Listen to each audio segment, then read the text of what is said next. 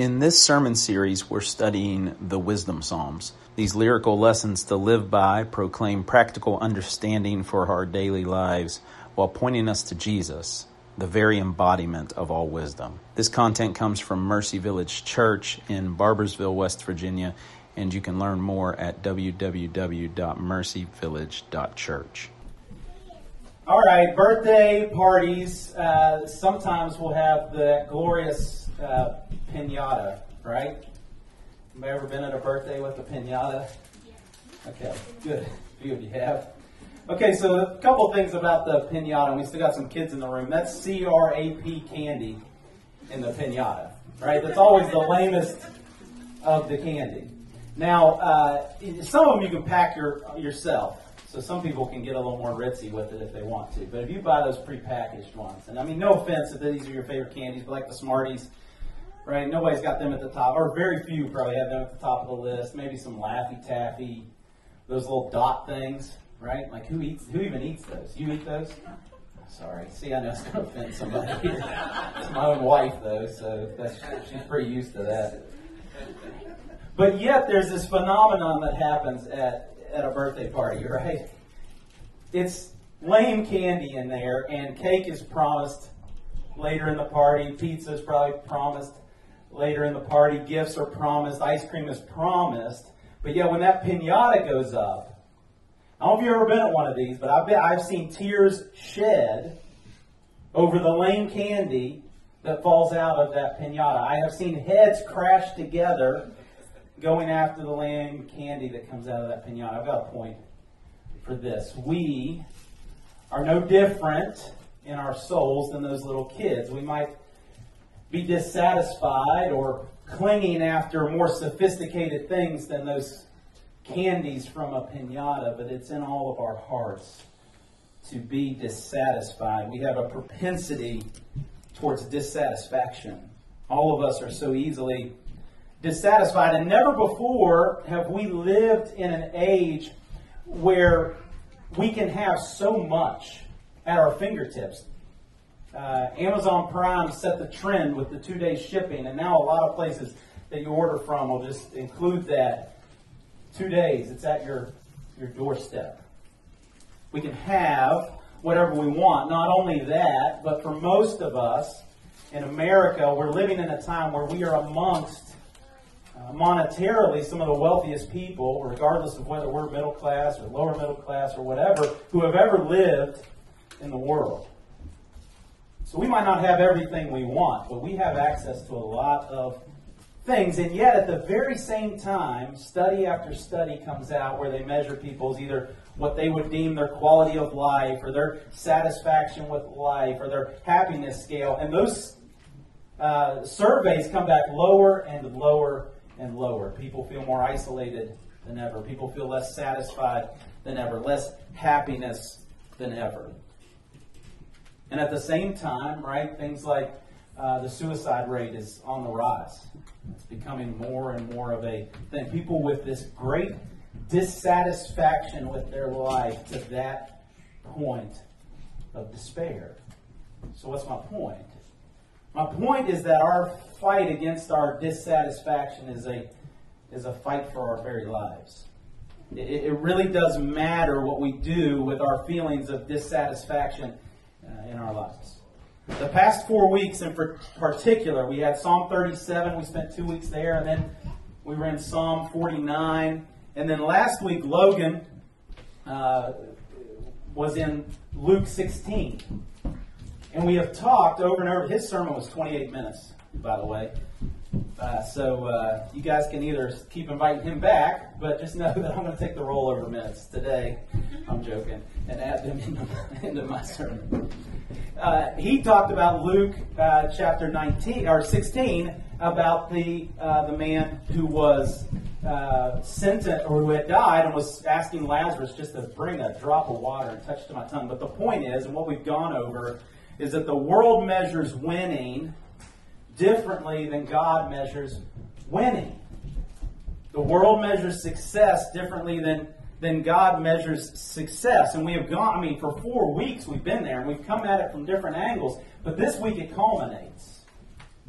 It culminates in a place where we have to acknowledge how easy it is for us, even as the children of God, to give up God's rubric for success and God's rubric for happiness and go after whatever the world may have to offer to us. We have to take ownership for that. With the man who wrote the 73rd Psalm, Asaph, today we're going to watch him do that. He's going to take ownership of his dissatisfaction. He's going to repent of it. And as we watch it unfold, we're going to see that the world's promises of satisfaction will betray us, but God's promises never will. And when we turn to Jesus, we find him more than enough. And so we jump in, and this is where we're headed. I'm just going to read it. We'll come back. This is where he eventually finds himself, and this is the longing of my heart for all of us in this room, that this would be the testimony of our lives. He says, "Nevertheless, about God, I am continually with you. God, you hold my right hand. You guide me with your counsel, and afterward you will receive me to glory. Whom have I in heaven but you? And there is nothing on earth that I desire besides you. My flesh and my heart may fail, but God is the strength of my heart and my portion forever." That level of satisfaction with who God is and what he has done will be the testimony of our lives. But Asaph had to get there.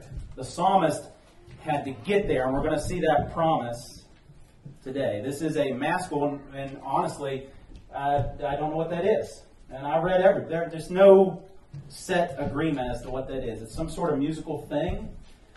It's a Hebrew word. It's a very obscure Hebrew word.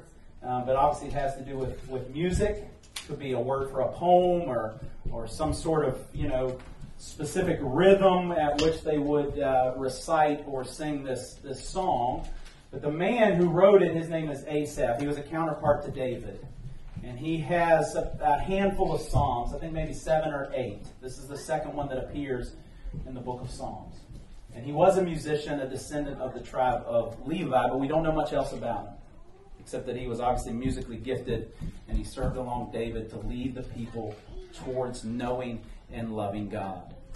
And he's going to recount a very personal experience. He's going to be very authentic with us and open with us about his life today in this song. Here's where he starts. And what I want us to see in these first 12 verses, and we're going to really rush through them. But the first 3 is where we'll kind of focus, is I want us to see Asaph owning the presence of his dissatisfaction. He's owning that there is dissatisfaction present in his life. He says, "Truly God is good to Israel, to those who are pure in heart.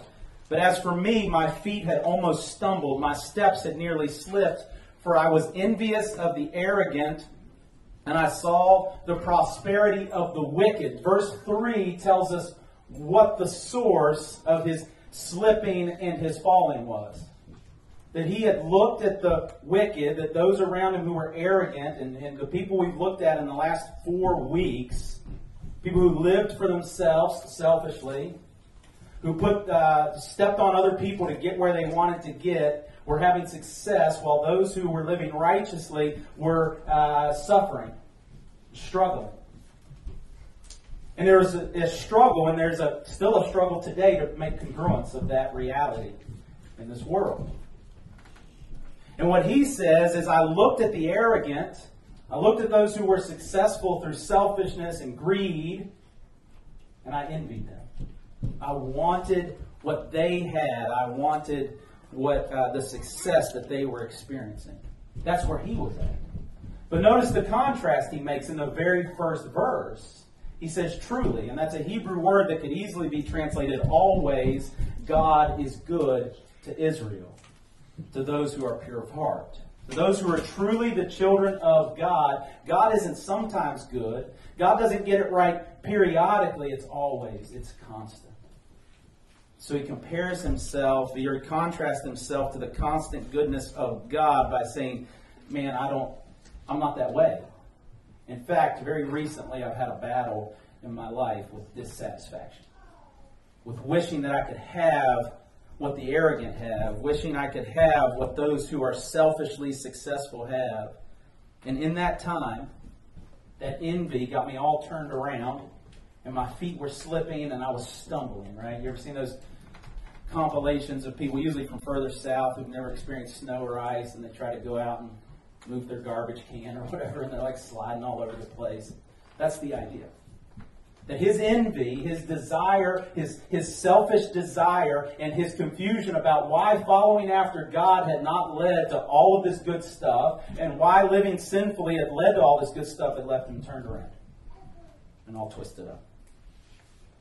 And so that's where he finds himself. But listen to this, because you've been there, I've been there, that place of being dissatisfied with our life.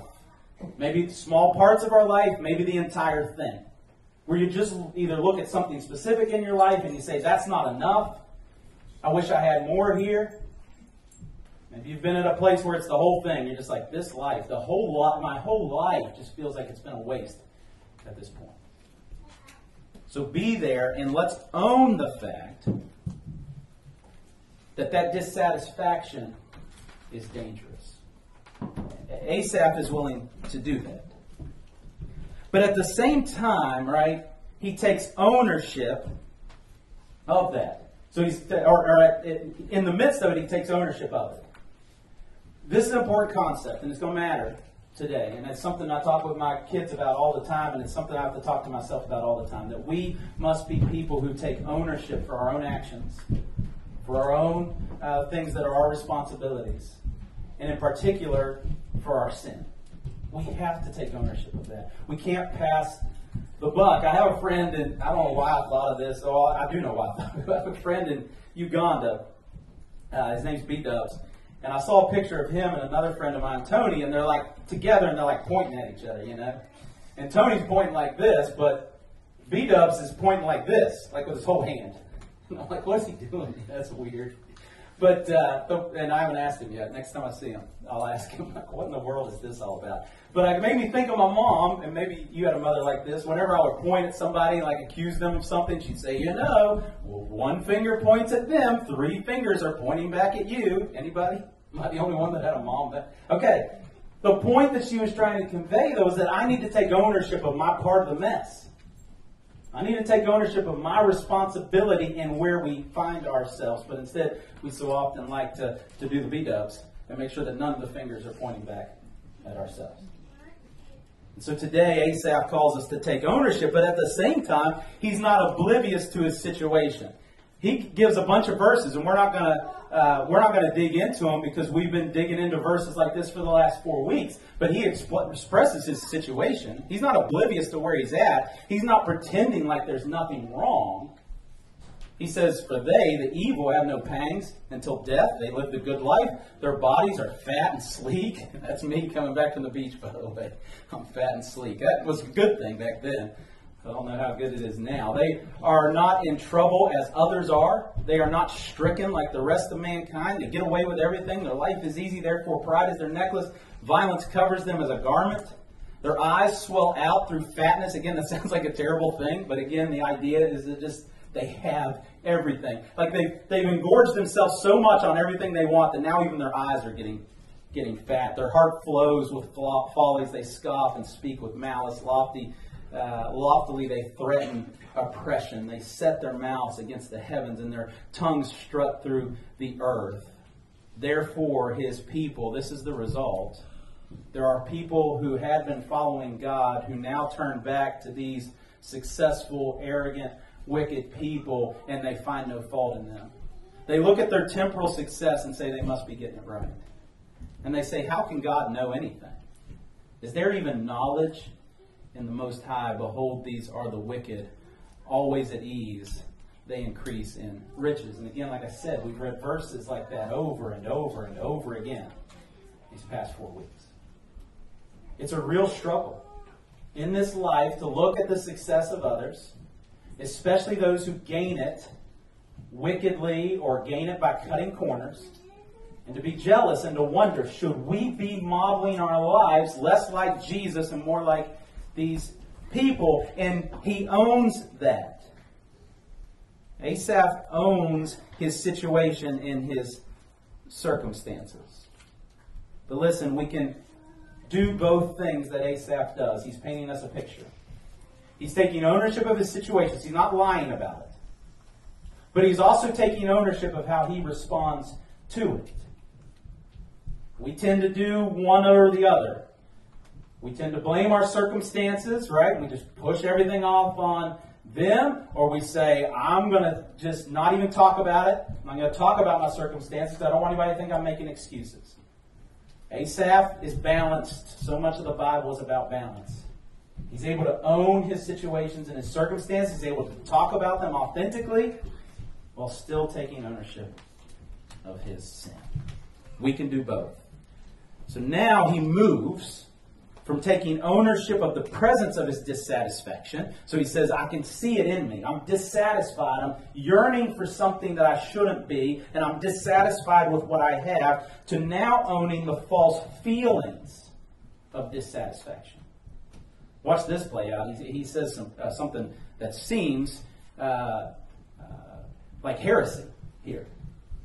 But we'll play it out together. All in vain have I kept my heart clean, he says, and washed my hands in innocence. For all the day long I have been stricken and rebuked every morning. What Asaph just did is he pulled back the veil and he showed you his heart. He showed you how he is feeling in this moment. And what he says is a lie. What he says is untrue. None of our labor, it'll be said by Paul the Apostle, none of your labor in Christ is in vain. Not a single bit of it. But that doesn't mean we don't feel that way sometimes.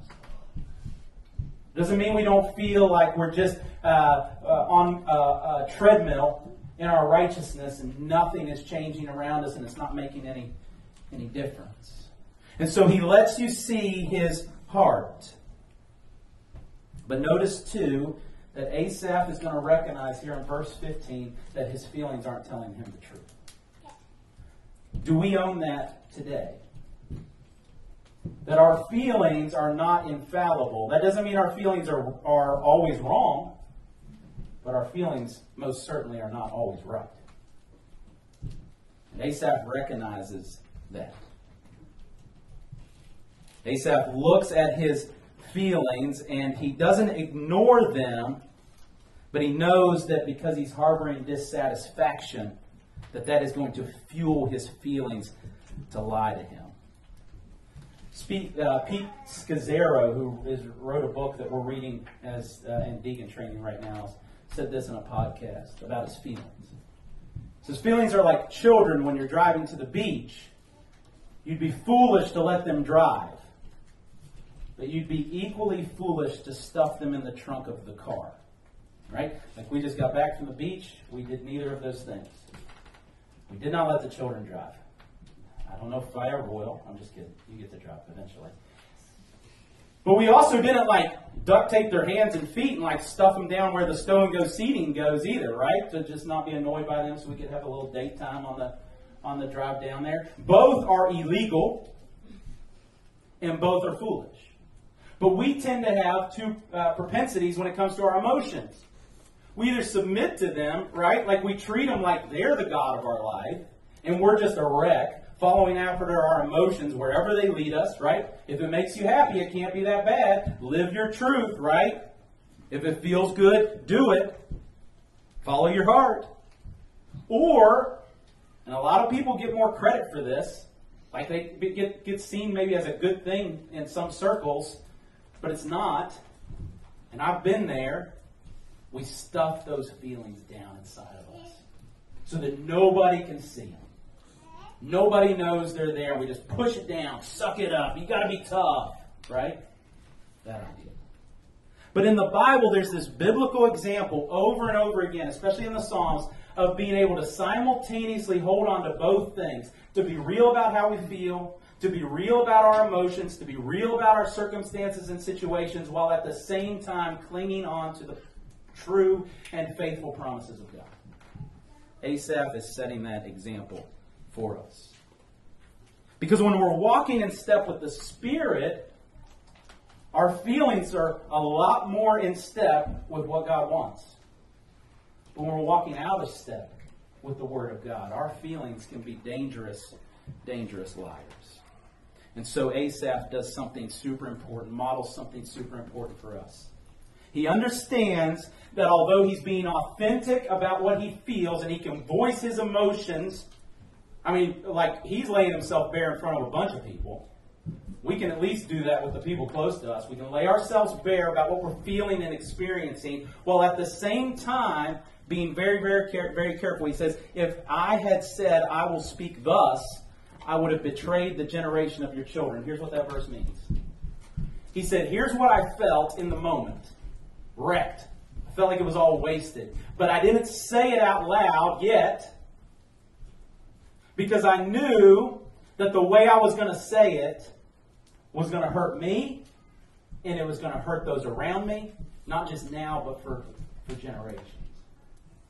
Here's the point I want us to see. Right now, in our day and age, we can vomit our feelings so quickly. Onto social media, the internet. There's no reason, nothing holding us back. We can just do it. Put it out there.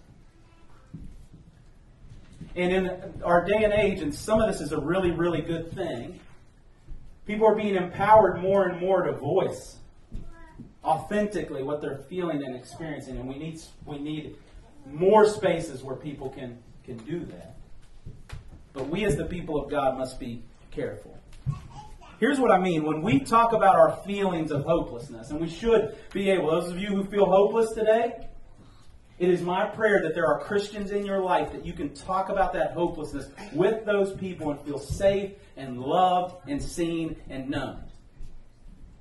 But may we not in those moments forget to also talk about the reality of hope that is biblically present for the children of God. When we talk about our frustration and our anger, and we should be able to discuss those things with people in our lives, may we not forget the biblical realities of reconciliation and forgiveness. Might we be able to hold both things simultaneously as the children of God when we talk about our depression and our anxiety? And might we have more and more spaces in our churches where people can talk about their emotional health openly, vulnerably, safely. But when we do, might we not forget the biblical realities of joy and peace. You see, we as the people of God, and it's the biblical example of the Psalms, and if you want to see this done time and time again, read the Psalms, where you will see psalmist after psalmist deeply talk about their despair and their sadness and their brokenness and their grief. And they almost sound schizophrenic at times, because then they'll immediately begin to talk about the hope and the surety of God's promises in the same psalm. That's what we're called to as the people of God. I think of 1 Thessalonians 4:13. We do not want you to be uninformed, brothers, about those who are asleep. He's talking about what happens after death, but it applies to what we're talking about today. That you may not grieve as others do, who have no hope. That's not a verse about not grieving. That's a verse that's saying grieve. But when you grieve, we grieve differently as the children of God. We grieve as people who have hope. So the point is not that we're robots about our emotions, not that we're robots about our grief. It's just that we grieve differently. With our emotions, we're not robots either. We're hope-filled suckers. So might we hold rightly where our emotions go as children of God. Can't stuff them in the trunk. Can't let them drive, but they matter. And it matters that we keep them where they are. And Asaph shows us that example, and I'm thankful for it. But now he comes to the hinge. He's been authentic, right, about the presence of dissatisfaction in his life. He's been authentic about the false feelings that dissatisfaction has brought into his life. And now he comes to a hinge. He says, in my mind, when I thought about how to understand this, it seemed to me a wearisome task. Also instructive, by the way. Because not only did following after God not feel right, it didn't logically make sense to him, but yet, while it's logically incongruent for him, and it feels like the wrong thing to him, he's still clinging to the truth of God's promises. That's instructive. It wasn't just his heart, right? Like his emotional center that he kind of had to keep at bay. He also had to keep his mind at bay too, because his mind was trying to make sense of it, and it couldn't. Now, he hasn't gotten to the place yet, because he's just acknowledged a couple things. He says, my emotions were wrecking me in this moment. My despair, my dissatisfaction was wrecking me, and I almost talked about it, but I didn't. It would have hurt the community too if I had. If I talked about it when I wanted to, the way I wanted to, it would have hurt the community around me. He says, in that moment, right, like in that time, I knew that I was slipping, that I needed to course correct. So what does he do? But when I thought how to understand this, it seemed to me a wearisome task until, this is the hinge, I went into the sanctuary of God. Then I discerned their end. Here's the point. And we've seen this, and he's going to proclaim it here in just a second, that the end for the wicked, right, we've seen that truth, is not happy. It's not glorious. It's not good. It doesn't include all the wealth and health that they have right now. But where did he see it? He saw it in the presence of God, with the people of God, under the knowledge of God. Might we be the same? When we notice our hearts wandering, might we return to the people of God? May we return to the presence of God? Might we return to the knowledge of God? That's what he does. He rushes there into the presence of God. That's the hinge. And watch the results of the hinge. The first thing that the knowledge of God in the presence of God with the people of God is going to bring to him is a clarity for his mind. His mind was in disarray because of his dissatisfaction, and clarity is going to come. And then we're also going to see satisfaction come to his heart in the presence of God. He says this, truly, you have set them in slippery places. You make them fall to ruin. How they are destroyed in a moment, swept away utterly by terrors. Like a dream when one awakes, O Lord, when you rouse yourself, you despise them as phantoms. We've seen this argument. We're not going to spend time hashing out those verses. We've seen this for 4 weeks. Here's the point in a sentence. The specific truth is that the world foolishly measures success in the now, temporally, but God perfectly measures success in light of eternity, and only God's measurement is correct. That's the clarity that was brought for Asaph when he was with the people of God in the presence of God under the knowledge of God. The reason I'm dissatisfied, Asaph realized, is because I'm measuring it the wrong way. I'm counting the wrong way. My rubric is wrong. And I need to align my understanding of success and winning with God's. And so he does. But today, instead of noticing what the argument is, I want you to notice where he found it. He found the clarity of that argument with the people of God. He found the clarity of that argument in the presence of God, with the knowledge of God. And so that deeply matters.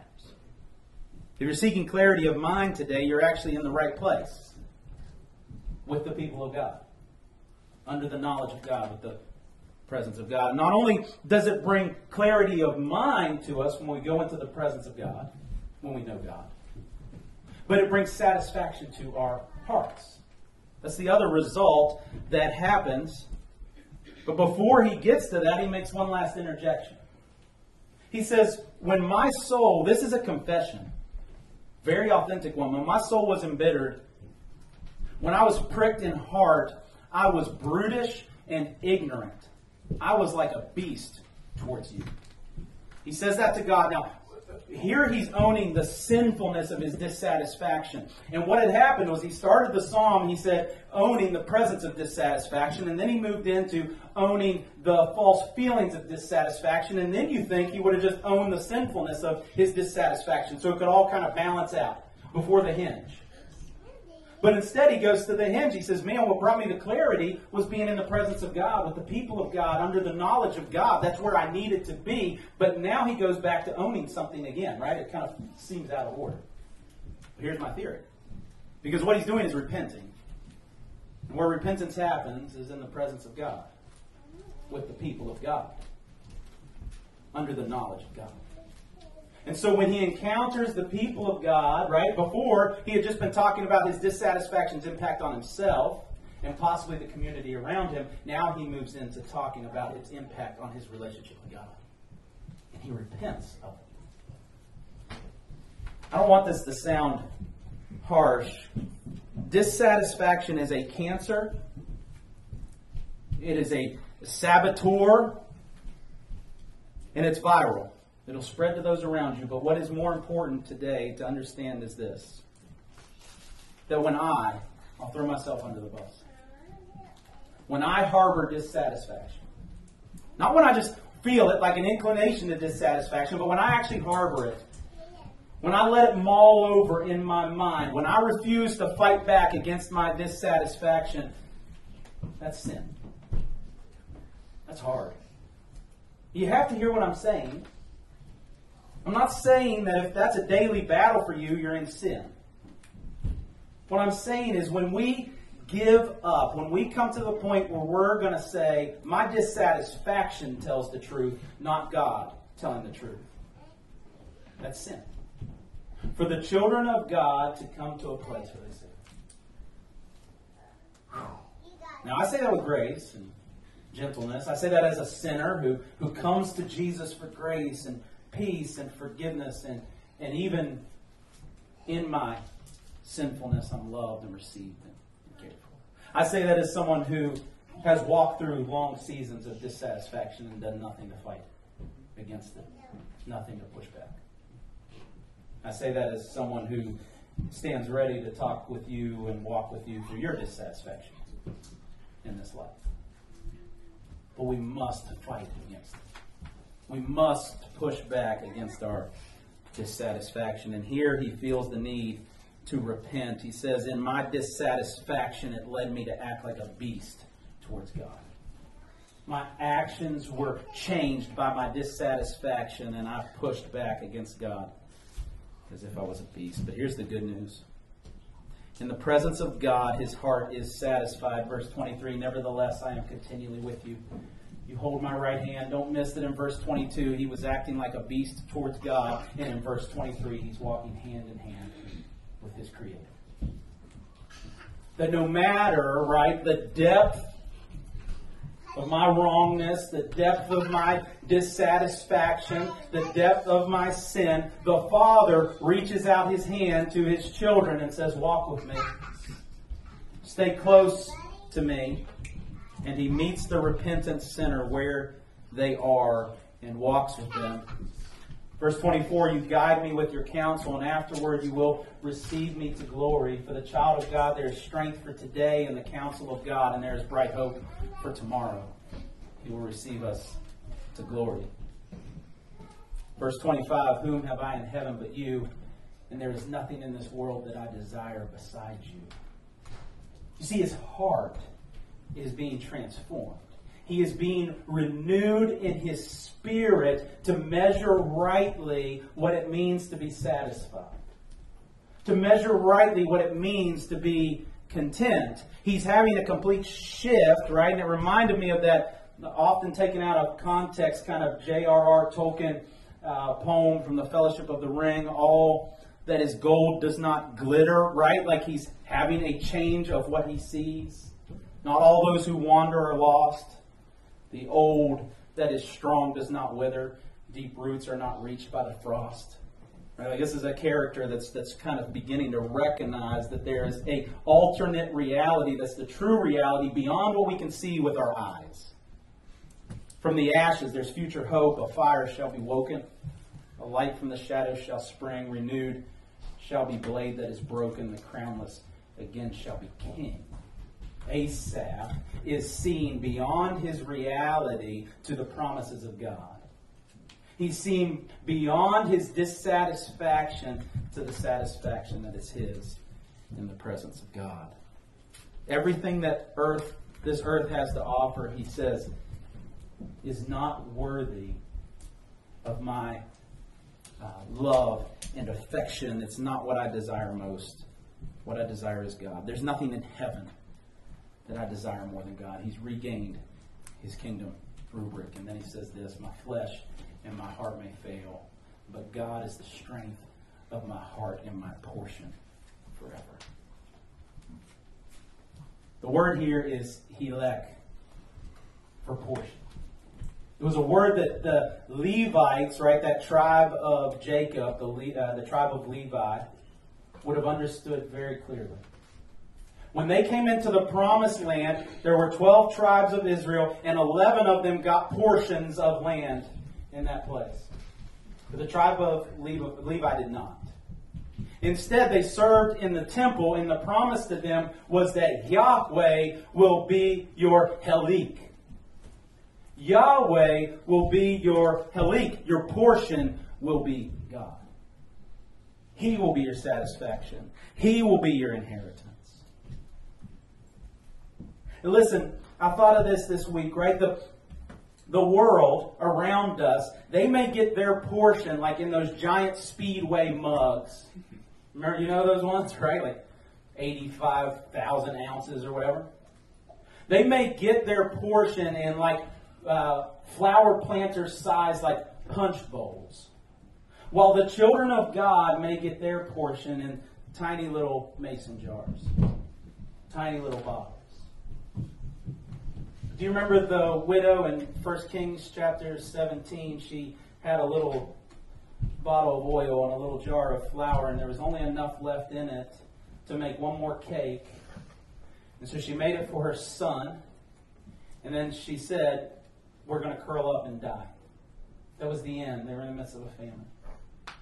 And remember, Elijah steps in, and by God's grace, he says, you know what's going to happen every time you go back to that tiny little jar and that tiny little bottle, it's never going to be empty. And it came true. She kept making cakes for her son and for herself every single day because she always had enough. That's the portion God gives. It may not look flashy externally, but internally it will always be enough. It's a there at the right time portion. It's an inexhaustible portion. It's a more than enough portion. One time that same prophet Elijah, in the midst of despair, depression, and suicidal ideations under a broom tree in the wilderness, was there about to give up on ministry and life. And God came to him with a small cake and a jar of water. And he came to him twice in his grief. And it may have seemed meager. Kind, but meager. Especially when you know he's got a 40-day journey ahead of him. But what you read next is that he goes to 40 days and 40 nights in the strength of that cake and that water. Because it was enough. What God gives his children will always, always, always be enough. You can be satisfied completely with what God has given to you. It's not easy. Because around us, there's so much that we're going to desire and want. I'm guilty of it. But the world measures wrongly. God measures rightly. And what God gives is always more than enough. You see, God gives a more than enough portion to his less than adequate children because it's an I know better than you do what you need portion. That's what God does. So might we prioritize knowing God. Might we desire nothing in this world, nothing in this universe more than walking hand in hand with God. Might we prioritize his guidance over all other guidance in this world. And might we look forward to that day when he receives us to glory. Might Yahweh be our Helik, our portion. Might God be our portion in the good times and the bad times. And even when our soul and our body waste away, and we come to that final day, might he still be our portion. All the way to the end. From today until death. The final two verses are our application because the question we're left with is which one testifies to who you are. Are you found in verse 27 or are you found in verse 28? Verse 27 says, for behold, those who are far off from you shall perish. You put an end to everyone who is unfaithful to you. If you're here today and you're not a Christian, you're not a follower of Jesus, that's the end for you, but it doesn't have to. There's another great verse that I would venture everyone in this room knows, John 3:16, for God so loved the world, that he gave his only Son, that whoever believes in him should not perish. Perishing doesn't have to be your end, but instead it can be eternal life. Believe on the Lord Jesus Christ, the Bible says, and you'll be saved. You see, Jesus took what should have been your portion, the wrath of God against sin. Every one of ours. And on the cross, he drank all of that cup of God's wrath on our behalf. He took your portion so that we could have his portion. Believe on the Lord Jesus Christ and you'll be saved. And if you are, then verse 28 becomes your testimony. But for me, it is good to be near God. I have made the Lord God my refuge, that I may tell of all your works. That's our application. First, keep coming near to God.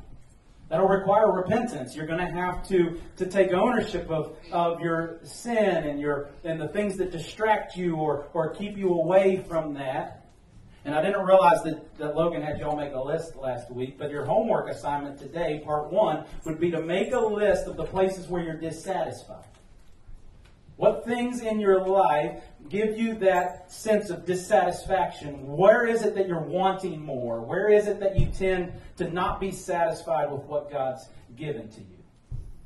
Maybe you have to look into the past to be reminded of times when that was true. Maybe you can look into the now and see it. Write those things down. Maybe during communion, maybe during some time with God tomorrow morning, write down, what are you dissatisfied with? Where are these points of dissatisfaction in your life? There's your template for repentance. Bring that to God for forgiveness and for strength to overcome. Second line of the verse says, the Lord God is I made the Lord God my refuge. Might we do the same? Might we stay near the presence of God with the people of God in the knowledge of God? And if today, right, you need refuge because you sense yourself wandering away from the people of God and the presence of God, then go back. We got this put on a blanket that we had made for Abraham. It's actually really nice. It's like stitched in. It's a song that a man named Andrew Peterson wrote for his son as he was preparing to leave the nest. He said, I know you'll be scared when you take up that cross, and I know it'll hurt because I know what it cost. And I love you so much, and it's so hard to watch, but you're going to grow up and you're going to get lost. You're going to wander away from the people of God and the presence of God and the knowledge of God. So what do you do when you find yourself there? He says, go back. Go back to the ancient paths. Lash your heart to the ancient mast. And hold on, boy, whatever you do, to the hope that's taken hold of you. And you'll find your way. You'll find your way back home. Make God your refuge today. If you're wandering from his presence, if you're in a season of dissatisfaction, where your feet are stumbling, where your feelings are lying to you, where you're sinning and even acting like a beast towards God, go back. He will receive you with open arms, loving arms today. And then lastly, tell of his works. It's the last line of verse 28, that I may tell of your works. So part 2, on one part of the homework, you wrote the things, the places that you're tempted towards dissatisfaction. On the other piece, write what you're thankful for. And not just stuff, right? That's those things too, but evidence of grace. How has God changed your life? What are the things you used to be angry about, but now you're satisfied? What are the things you used to be addicted to, but now your hope is in Christ? What are these ways that he has changed your life? Write those down, and then that's your template for telling others. Tell the people of God. Tell your brothers and sisters in Christ. Might we this week even sit with one another in different places and tell of what God has done to change our lives, and tell it to the least, the last, and the lost. Proclaim it to those who don't know Christ. That we have a God, right, who can satisfy. The world's promises of satisfaction will betray us, but God's promises never will. Proclaim that to those who don't know Jesus, that when they turn to Jesus, they will find him to be more than enough. And might we proclaim it to one another as well. Father, I need that. We all need that. My propensity is towards dissatisfaction, but you are more than enough. Asaph realized that. Might I realize that? Might we all realize that? And may our hearts be changed because of that reality. So in the name of Jesus we pray. Amen. Thanks for listening, and if you haven't already, we would love for you to join the work of God as Jesus builds Mercy Village Church. You can learn more at our website at www.mercyvillage.church.